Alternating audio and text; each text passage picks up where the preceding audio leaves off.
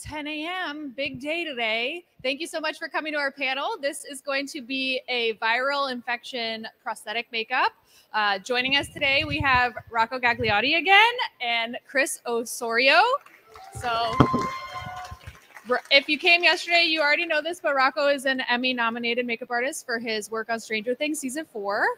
And Chris has worked on shows like American Horror Story, Hunters, This Is Us. So two amazing makeup artists working in the industry.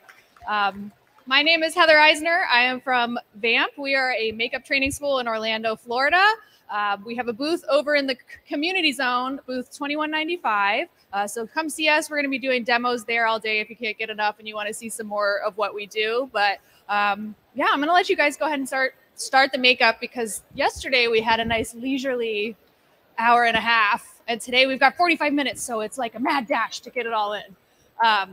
But yeah, so today we're going to be doing these little tattoo transfers is what they're called. They're also called Pros-aide transfers, Tinsley transfers, and they basically work like a temporary tattoo. You can buy these pre-made.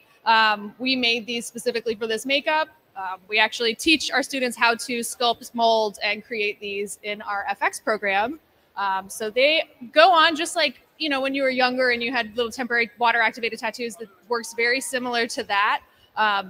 You know, there's different materials prosthetics can be made out of. Foam latex is what we used yesterday on our model here on the stage. And that is made obviously out of foam latex. These are made out of Pros-aide, which is an adhesive that we use to stick prosthetics on. So they're already like pre-sticky, ready to go. So they're going to get that on Arnold. Arnold is our model today. He's going to, yeah. Hi, Arnold. Hey, Arnold. I guess that would have been.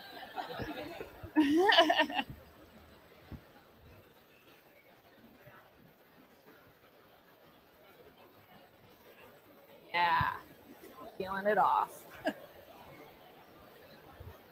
If anyone has questions through this process, please hop up on the mic. Don't be shy. Today we're going to be using a lot of European body arts makeup. EBA, it's typically called. So we really like their products. We're using their alcohol palettes and their airbrush paints.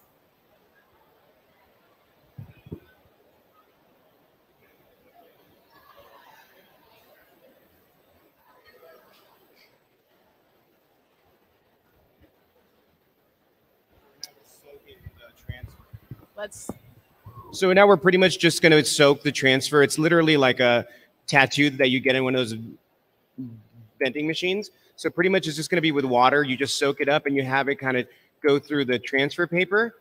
And then it slowly starts to kind of slide off onto the skin. Got to get it really saturated. So those little peach pads have obviously water on them. So they're able to.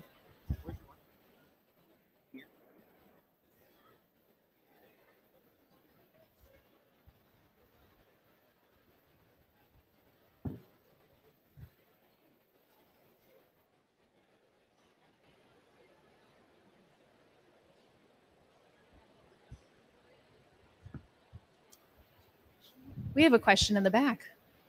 I just wanted to know, what is the story of the character that you're doing the makeup for today? So we have him dressed as a kind of a scientist from Resident Evil.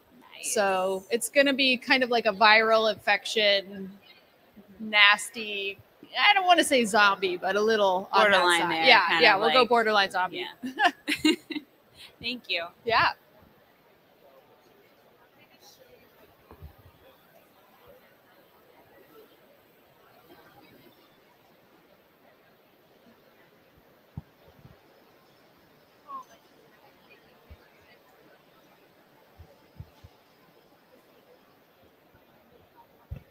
Pros-aide transfers are used a lot in the industry. They were actually created for the movie, The Passion of the Christ.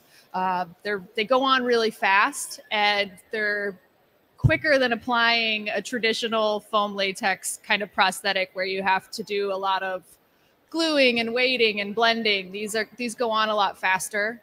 I tell people, if you've seen, obviously, I assume everyone here has seen Guardians of the Galaxy. But Dave Bautista's character, all of his markings, those are all Pros-aide transfers, as well as in Black Panther, Michael B. Jordan's character, all those scars that he has on his body, those are Pros-aide transfers as well. Here we go. The big reveal.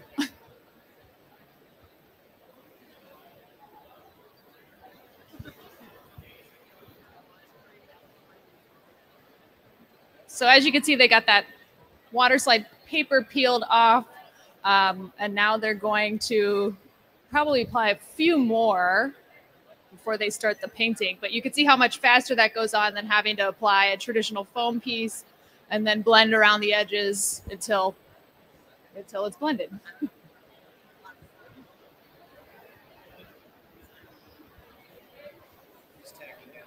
So it looks like we have we had an audience question. We saw you there. How do you guys like blend out scar wax so seamlessly? Because I can't get it to blend out very nicely. Scar wax. Scar wax. Vaseline, Chris is saying. That'll help. Vaseline might help. 99 also help. 99% alcohol. Or you can even use 91%. You could buy it at even the grocery store. And you can put it on like your finger and you can buff out the edges with it. And like kind of smooth it out. But Vaseline works really nice too. You need some kind of like lubrication to really buff it out because it starts to roll up, right? It gets weird. So we try not to use that a lot, the scar wax, because it gets, for tiny things, it works really great. The bigger you start to get with those things, the easier it is to crack and move. But using Vaseline or 91 to 99% alcohol is helpful to smooth it out.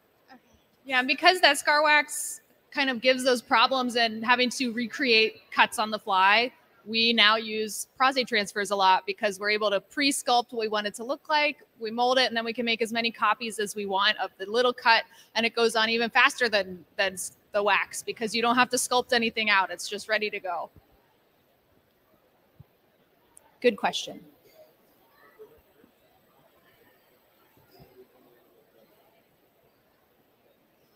And these transfers were sculpted by one of our instructors, Brian Mahoney.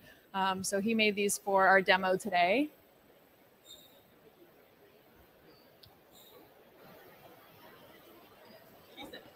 We have a question from the audience. When creating a look like this, how do you go about coming up with a look without making it look, you know, messy or muddy? Because this is a viral infection look. I know a lot of the time that could be an issue. Yeah. How do you go about creating something, at least a concept like this, without getting too muddy? Yeah, with this look? That's a good. I could answer that or does somebody else. Yeah. Pretty much a lot of the times references. So if there's anything that you have in mind, like if you have any inspiration photos, a lot of the stuff like right now, there's like The Last of Us. So The Last of Us is a great place to kind of take a look at stuff. Resident Evil always is good, but there's so many like World War Z. There's different types of infected interpretations.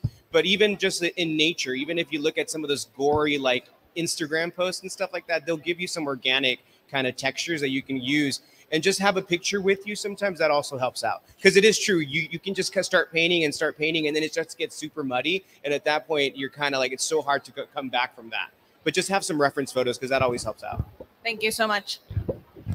And doing test makeups, you know, if you're wanting to do a look, as easy as it is to be like, oh, I'll just do it day of, just kind of planning it out, seeing how it goes, what works, what doesn't. Because it's easy to get excited and want to add every single thing all at once. Yeah.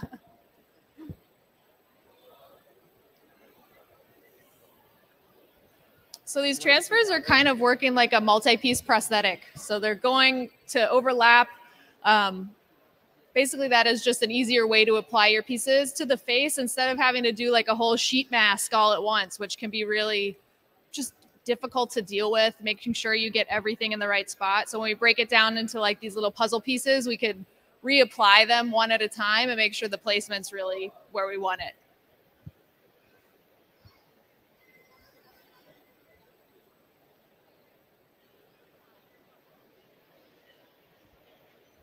And because these are made out of Pros-aide, we have to make sure that we're powdering them because Pros-aide is a contact adhesive, so it'll stick to itself once it's dry. It gets tacky. And it can get out of hand quickly if you're not making sure to powder things, and before you know it, your brush is stuck to your hand. And, you know, as artists, it's like we have to double check we're not being messy all the time, which takes practice.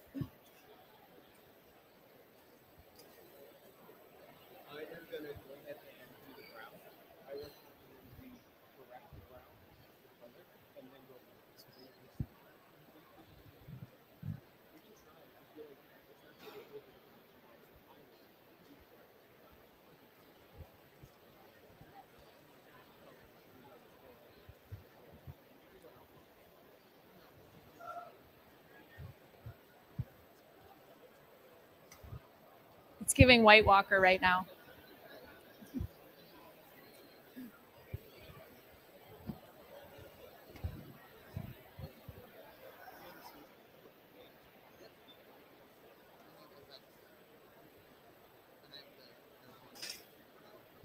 So right now we're gonna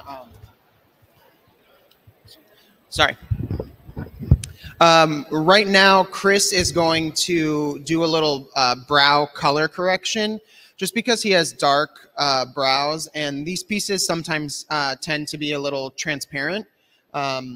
So we don't want this dark brow to come through the piece. So we're just going to neutralize it before we put these brow pieces on, because then we're going to be fighting the color of his eyebrows while we're painting. And so to avoid that, we're just going to correct it with some like orange coral that neutralizes the blue black in his brows just a little bit, so that it'll help us out in our paint job afterwards. So we're going to do that while Chris is doing that. I'm going to, now that these pieces are on, with a red makeup sponge, I'm just going to go around and stipple some adhesive around the edges to really lock everything in.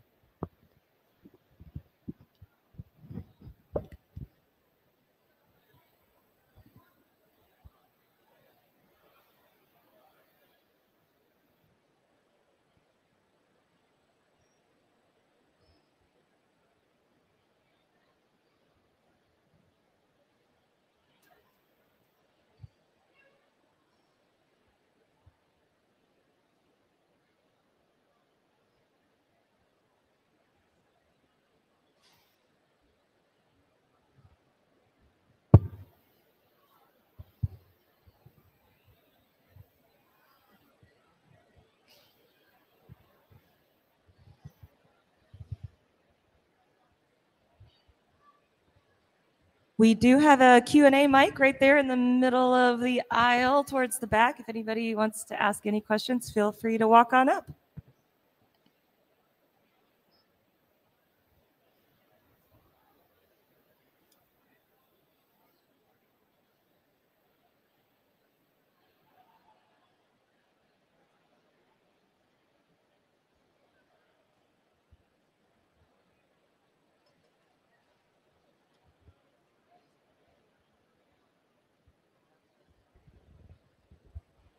While they're getting that applied, I will tell you guys a little bit about our school.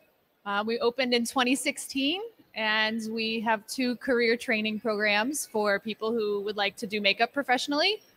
We have a 10-week beauty program where we teach everything from clean beauty to bridal to airbrush to avant-garde makeup. We try to really set our beauty students up for success in whatever corrective beauty makeup job they may have. One of our students is in the crowd right now, so hey, Brooke. And we also have an FX program, Modern FX Makeup Artistry, and that's a 5.5-month course. It's got a lot of fabrication in it, so we teach, obviously, the makeup applications, but we also teach our students how to sculpt their prosthetics, how to life cast, how to run their pieces, and make latex masks. So yeah, we try to make sure they're kind of able to do a little bit of everything. We have a question from Rose Marcus on Facebook. Yeah. It says, how will it stick to the eyebrows, and how will the brows not get pulled out when it's removed? That's and a is good our question. model worried about that? We are giving him an eyebrow wax, but he doesn't know it yet. No, that's not true. Yeah. Sure. I'll hold the mic for you. I'll be your Brittany mic. Okay, thank you. Okay, so the question is, how do we avoid pulling out the brow hairs? Very carefully during removal. So obviously, when you're applying it, right, there's not concern about anything ripping out. But during removal, we use a special removing, it's an adhesive remover. EBA makes one called Vapor, and it's just an adhesive and paint remover. And so very carefully with a brush, we're just being careful not to detach any hair from the brow. Something else you can do is do a layer of glue stick. Like Elmer's glue stick. Like a purple invisible Elmer's glue stick. And almost like when you're doing a brow block. And you can just keep the brow down and it'll help to protect the hairs. And then that's just water soluble and you can just wash it off with soap and water. There's a couple different ways to go about it. There's always a concern, and we would be lying if we said we wouldn't lose one eyebrow hair in the process. But that's the risk that we're willing to take. The brow hair casualty. Yeah, it happens. He's gonna make it. He'll survive through it.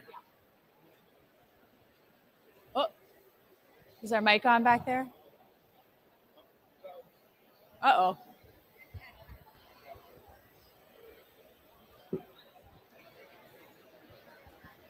Good now? Yeah. Okay.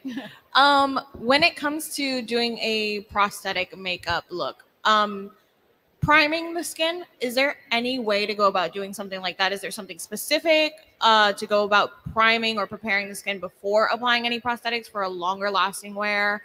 Especially like at a con or anything like that, especially on sets. Is there something done previously? Yeah, well, you want to start with obviously clean skin. You don't want any open wounds on the skin. That can be something that's kind of hairy to have to deal with. So we want to start with clean skin. If it's important to know what your actor or your talent or even your own skin type is. If you know you get really oily or you know you get really sweaty, there are ways to kind of counteract that. You can use things like zinc powder, which is what I like to use. It can be pressed into the skin. I would start with like even witch hazel, clean all the oils off of your face. I've even had times where we use a little bit of like isopropyl alcohol if someone's really oily in an area. I'm not advising you to douse your face in alcohol. This is a very small amount I'm talking about. But yeah, you want to clean the skin off for a good adhesion. And if you have oils on your face, it can kind of counteract that. And the same even goes for like face paint.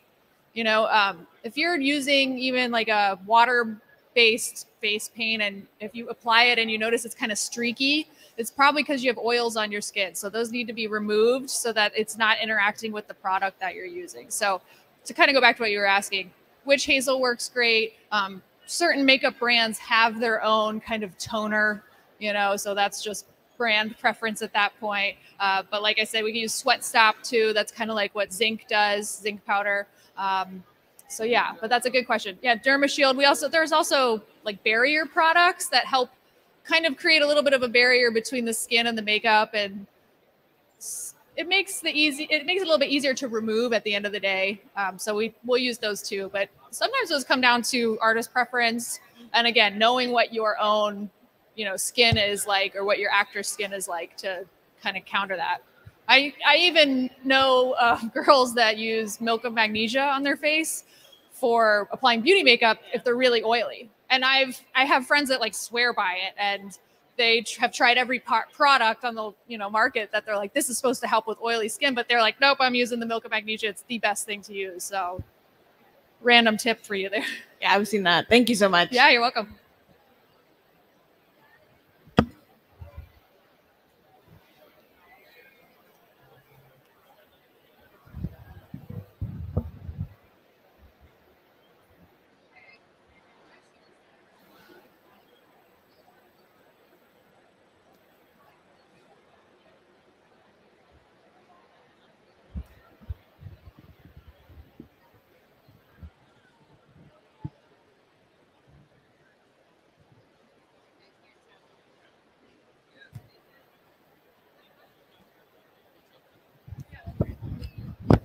So, is there a question?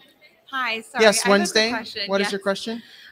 So in the past, when I've done Halloween makeup, I've used the Makeup Forever, like, the palettes where they have like multiple colors, like The flash palette? Yes, The- with the multiple colors. And whenever I do a full face, the problem that I always have is transfer, even though I do setting powder. So I was going to ask you, what are your recommendations for something like that? Because I do love the cream consistency of it. And then once I put setting powder, it just really looks really dull. So I don't know if you have any tips for something like that. That's a really good question. So I really love using cream makeup in beauty, and for those things like that, any type of cream, emollient makeup, you have to use powder, right? There's no way if you don't use powder, it's gonna travel, it's gonna go everywhere, Right. and it's gonna transfer. So that's just the nature of that product. So the best thing to do is powder it, a heavy powder. And I know it seems crazy, but a large velour puff and heavy powder will lock it. And then to get rid of that dullness, use a setting spray.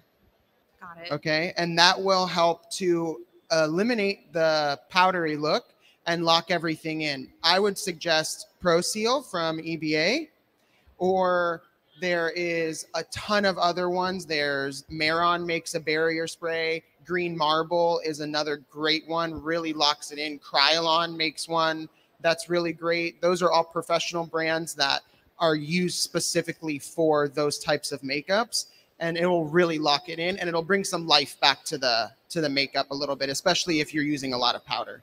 So we'll do that for this too, because this is a heavy powdered application, just because all of this is made with adhesive. It's literally made with what's in this bottle. So when you guys do the color, are you guys gonna be using powders, or are you guys gonna be using creams for colors? To color this, Yeah. we're going to use alcohol-based paints, Okay. because we need to make washes, because for a look like this, we want hyper-realism, right? So we're not going to do a type of stage. It's not going to be a high contrast in light and shade. So what we're going to use is alcohol-based paints to create washes to color the skin, or airbrush.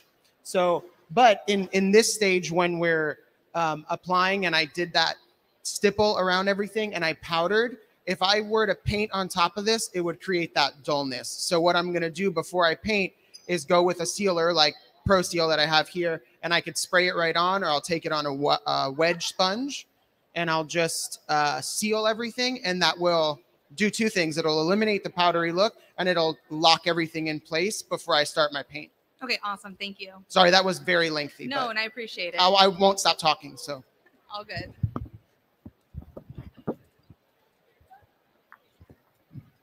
And different sealers have different finishes too. If you want to get down and nitpick things, they're not all made the same. So sometimes you'll use a sealer like you use a different one that you may have, and the effects are very shiny.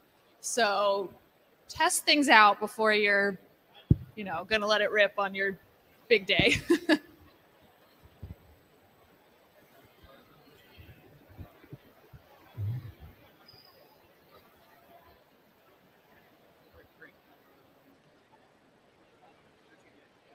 Oh, question. So if you're doing a form of like latex closer to the hairline, would that be like around the same thing for like eyebrows, or would there be a different process to make sure hair doesn't get pulled out?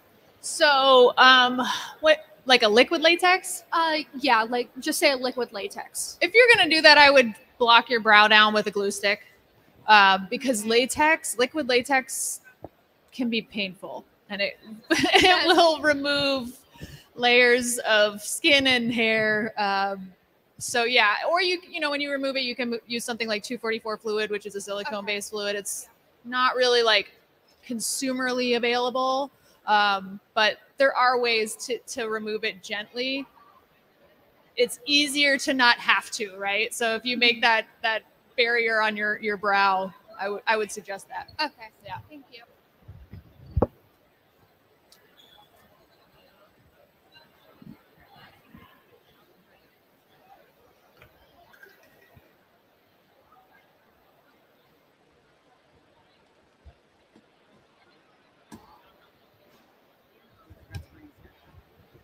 I know, I did. I'm sorry.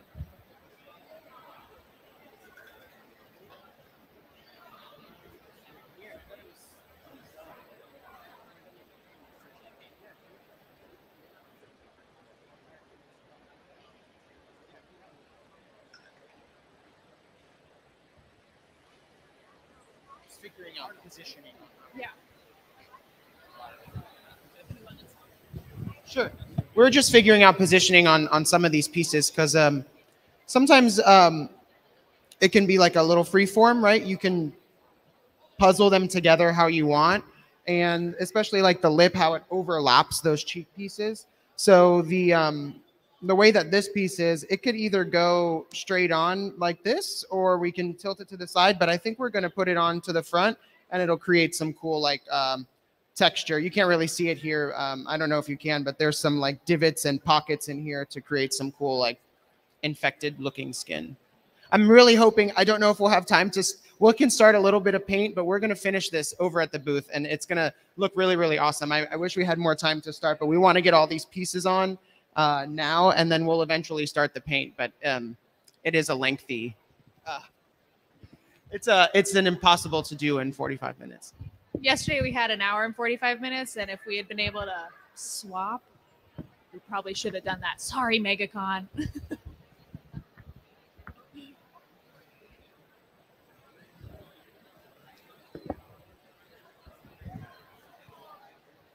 That's also just artist hubris. We could do it. 45 minutes, we could get that done.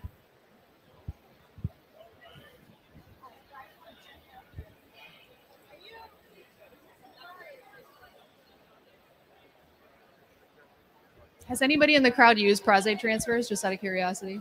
No? No? I've started seeing them for sale at like Party City during Halloween. The brand is PTM that I've seen. It stands for prosthetic transfer material. And if you're doing something with like injuries, I'd look for those. It's like in a blue and red kind of packaging, and they go on real quick and easy. It'll save you some time of having to sculpt things in your scar wax. You know, it just goes right on.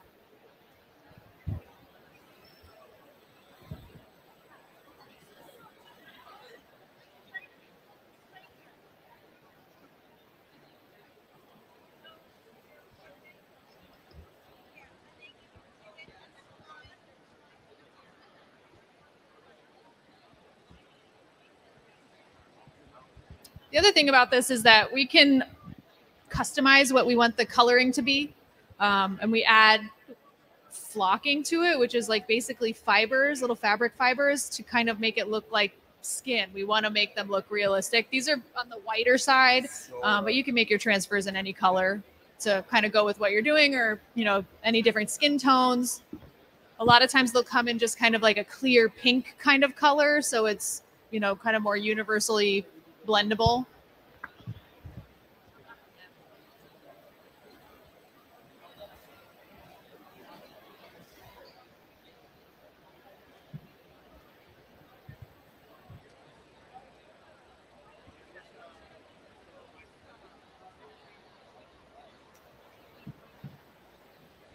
And I know we mentioned The Last of Us a little bit earlier. We're going to be doing 2 clicker makeups tomorrow at our booth, and our lovely Arnold will be one of our clickers. So,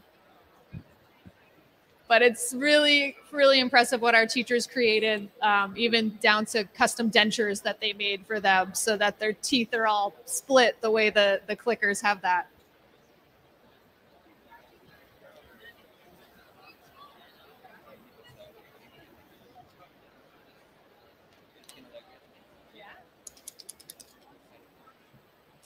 Also, Arnold's a good character actor, so he could breathe some life into it. Now we're going to take the powdery look away by just applying some sealer on a sponge. We have a question from Facebook. I think this is for Arnold. She says, does it feel sticky? Yes, but then no, because once they apply like the powder to it, it takes the stickiness away. So at first it will be sticky, but later on, not really.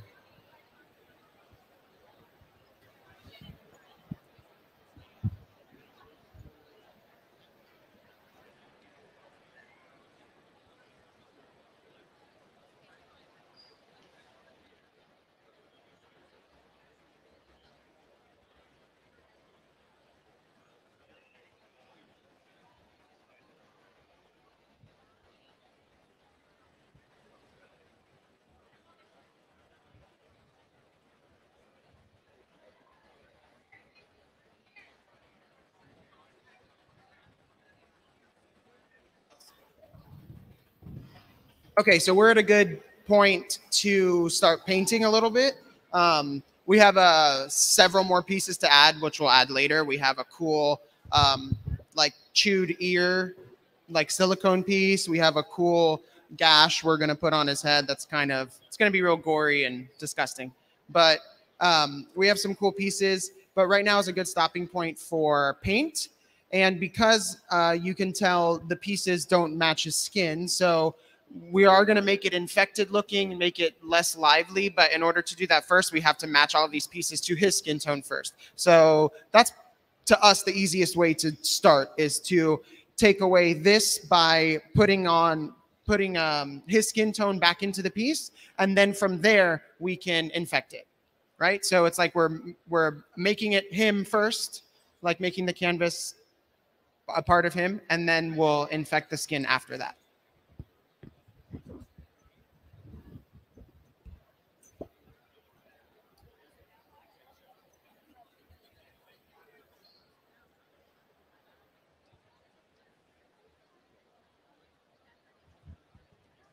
And if you do want to see our clicker makeups tomorrow, or this makeup or any makeup that we're doing over the weekend, be sure to follow us on Instagram at VampFX.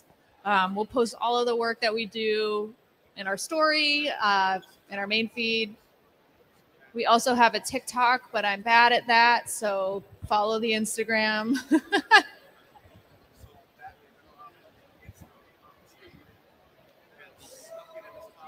Okay, Arnold's also bad at TikTok, so I feel seen. We're working on it. We're working on it. So, what? I want to sit. No. It was a joke. It was a joke. I do want to sit. I want to lay down, actually. Yeah. Well, the model gets to lay down. What if the makeup artist got to lay down one time and they had to stand up? Right. Okay. Sorry, we have 10 minutes. We're on time crunch. Okay, so what we're going to do is Chris is going to use I'm holding too many things, sorry. Chris is going to use an airbrush. This is a specialty airbrush. It's called a Pache, and it has a floating cup. That's not what it's called, but I just made that up. It's like a side cup. It enters through there, and the way that this works is when the air and paint are atomized, it creates like droplets. So what he's doing is he's thinned out a blood tone kind of color, and he's spraying a bunch of spatter. And what that's doing is creating like a blood layer, and it's going to help to put some life into this kind of lifeless color of the prosthetic. So we're taking this color and giving it a nice little spritz all over to create some life, and then we can go in with actual skin tone. So it's like creating a blood layer and then going on top with skin tone, which is a technique that's used a lot in foam latex, if anybody uses foam latex prosthetics. We add the blood layer to create life into the skin, or not. When you start painting on top, it'll get weird and gray, and even though we're going to make him look dead, before you die, you still have blood, right? You still need an undertone. So it's things sometimes you don't think about that until you actually do it. And you need to understand, I think, the parts of the body and the anatomy and understanding how color theory works. So we have to add these layers of color before we can have fun. Not that this isn't fun, but. So you touched upon this just a little bit earlier, but we got another question in Facebook. And for the people that just joined us, Adam Fisher asks, what shows or productions have your team been a part of? That's a good question. Yeah. So our main staff, our FX teachers, Osiris and Brian, Osiris Rivera and Brian Mahoney, I should use their full names.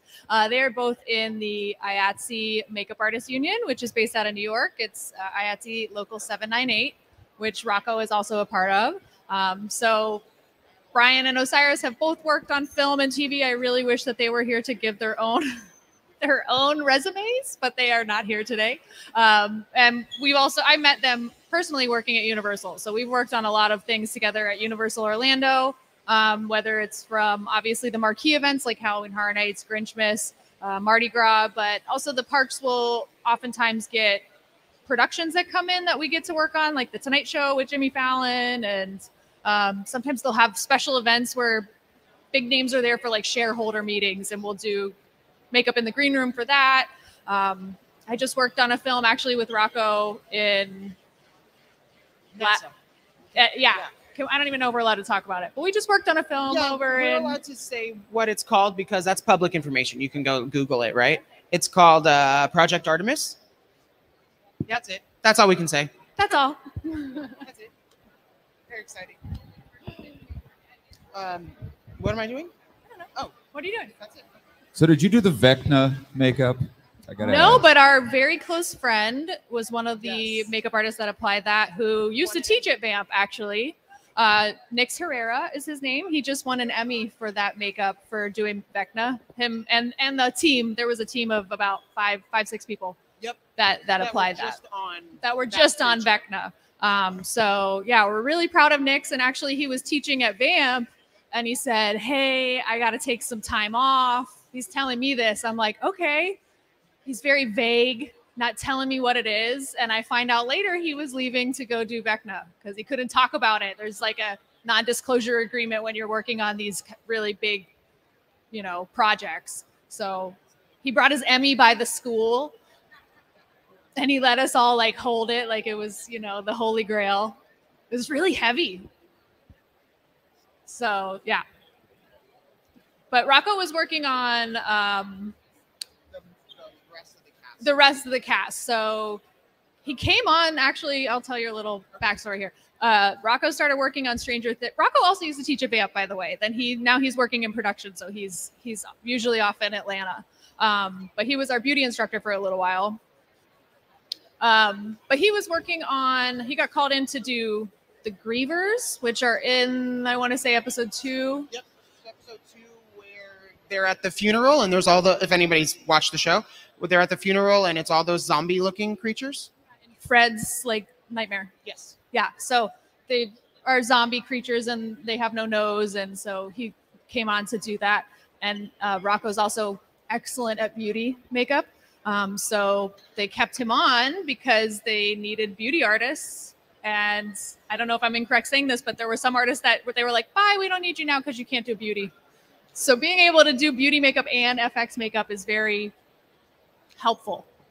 It can be very helpful. I like to think it happened like that in my mind, but maybe it didn't. I don't know.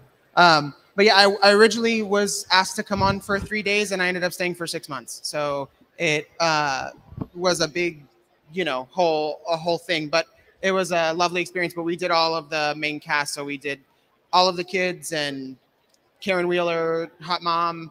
We did Steve, Caleb, who plays Lucas. Yeah, the bat bite fight was me and my department head, Amy Forsyth, and we had a great time. It was really cool. Chris has also worked on a lot of cool stuff. He's worked on American Horror Story, the new one that just came out. This Is Us, which is a TV show on I think it's ABC, but I think it's finished now, right? They had the complete season finale. He also just finished working, not just, but it just came out, is Hunters. If you watch that on Amazon, he worked on season 2 of Hunters and did the big old age makeup. On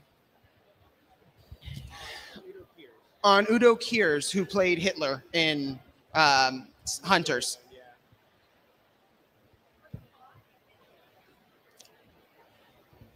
He also worked on I Want to Dance with Somebody, the Whitney Houston movie.